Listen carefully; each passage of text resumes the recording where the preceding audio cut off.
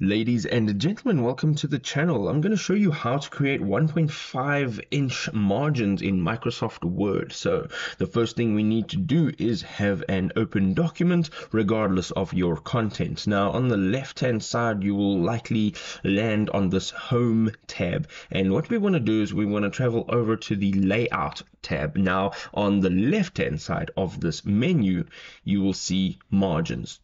Now, if you tap on margins, you will have quite a few presets, okay?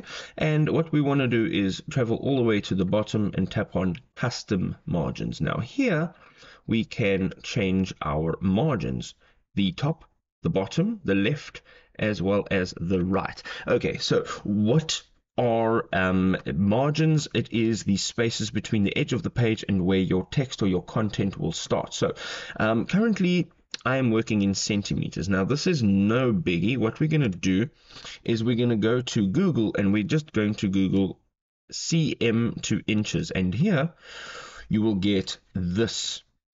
Okay, and here you can just type in 1.5 inches and then it'll give you your centimeter reading. So what you're going to do then is go back into Word and make sure that you are taking that 3.81 into Microsoft Word. So from here, you're going to now type in 3,81. Now make sure you are using the comma and not the full stop, because it will not give you your measurement. It'll actually say that your measurement is invalid. So you're using the comma and not the full stop. Okay, so it's 3,81 and not 3.81. So we've got our measurement in there now, and we're going to go ahead and tap on OK at the bottom. And now you can see it has obviously changed the margins, so it has now reformatted my page, and we can just reformat when we are done. If this video was helpful, you can drop us a big old thumbs up, and we'll see you next time.